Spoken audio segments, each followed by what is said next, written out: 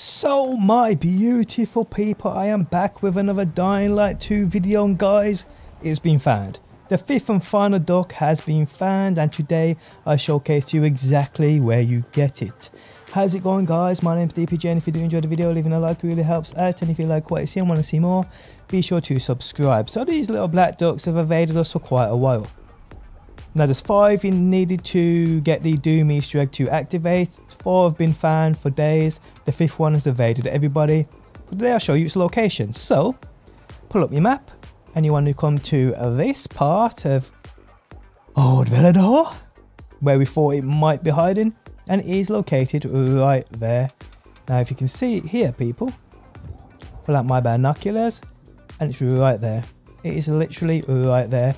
Now you can try and be brave and just run through the poison, which I'm going to try and do, or you could use your parachute and just jump to it. But here we go. There we have it. Pick it up, get out of there, and there we have it, guys. All 5 ducks. It is as simple as that. Now credit to Certain for showing me this. I mean, much appreciated.